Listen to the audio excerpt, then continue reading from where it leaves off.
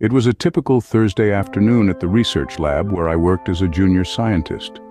The hum of equipment and the faint scent of chemicals filled the air, familiar and comforting in its own way. We were on the brink of a major breakthrough in renewable energy, but the puzzle was missing a critical piece. That day, our team hit yet another roadblock. The energy output from our latest prototype was disappointingly low. Frustration was evident in everyone's slumped shoulders. As the youngest member, I often felt out of my depth. But that day, something within me stirred. I think I might have an idea. I hesitated, my voice barely audible over the drone of machines. The room fell silent. All eyes were on me, a mix of surprise and curiosity. Taking a deep breath, I explained my theory. It was a long shot, a different approach to the energy conversion process we hadn't considered. To my surprise, the team didn't dismiss my idea. Instead, they listened, really listened.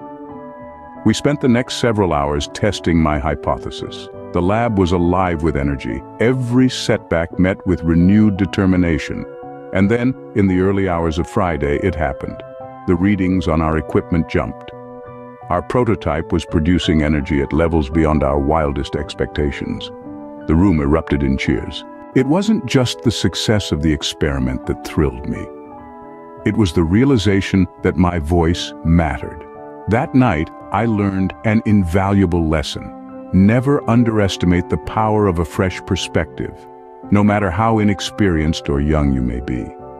This experience taught me that in the professional world, courage and innovation are not just welcome, they are essential. I want to pass on this message to youngsters.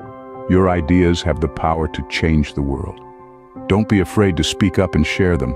Sometimes it's the most unexpected voice that leads to the greatest discoveries.